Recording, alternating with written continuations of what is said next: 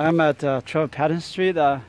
Finally I bought a new lawnmower, and then I think it's just some of the guys and then their friends. They always actually threw things in the yard, and then the water bottle. Look how many water bottles here. You know, while people are busy, right? I know they were actually cooking a little bit there, and then right, they leave this trash for me, and then very frustrating. You know, look, I mean the water bottles everywhere. I know, I mean some actually might be from actually my worker, but most of the problem is from the kids.